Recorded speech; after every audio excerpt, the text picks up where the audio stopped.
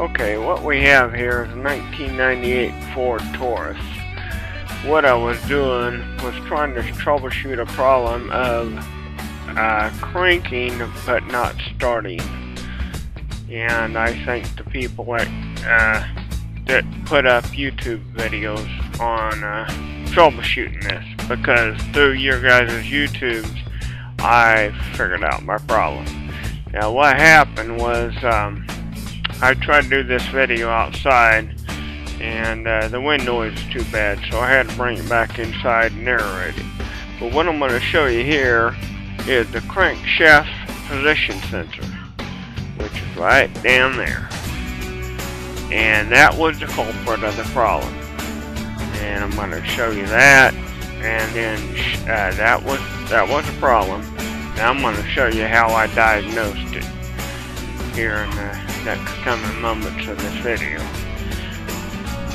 But it sends information. That thing sends information to the coil for the spark of the engine, and it wasn't getting no spark. But what I did, what I knew then was that it was what I wanted to do was test the fuel pump. So when I went over and started testing fuel pump, I watched YouTube and I figured out how to test the fuel pump. What I did is got my wife out and got her back by the fuel cap and put her ear down there so she could tell me when I turned the ignition on if she heard any noise down there. And she heard the fuel pump go on and go off. So immediately I knew the fuel pump worked, but I had to make sure it was getting fuel all the way to the front of the car, to the engine.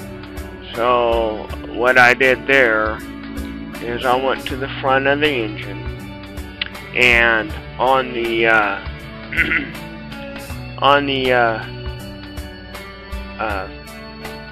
air cleaner right there, I disconnected that and put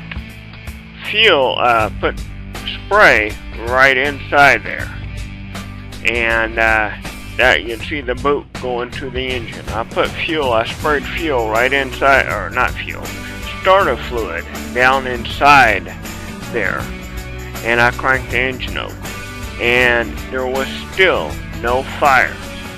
So immediately I knew I probably had a spark problem from what everybody said on YouTube.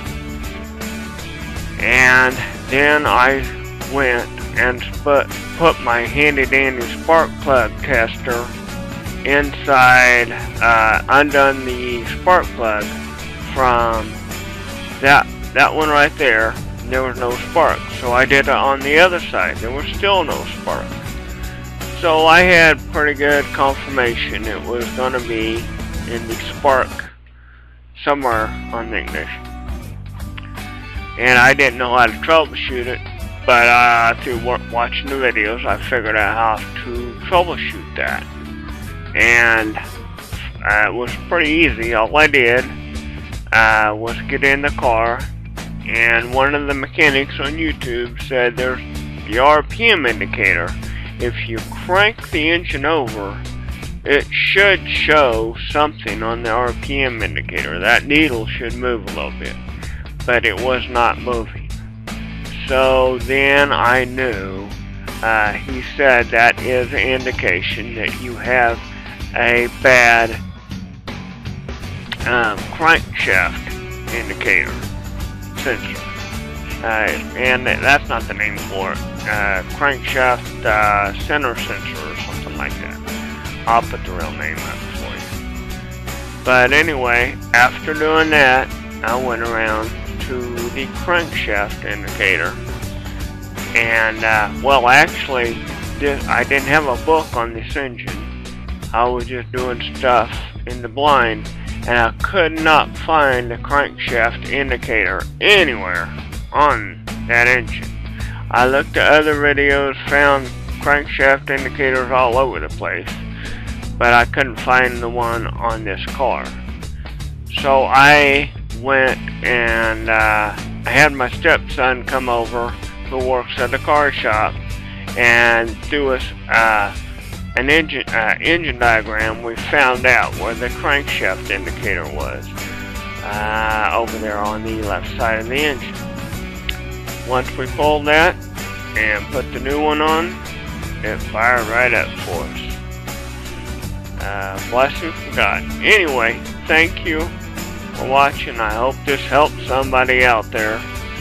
If it does, please share the video with everybody else that might need this. Anyway, God bless. Bye-bye.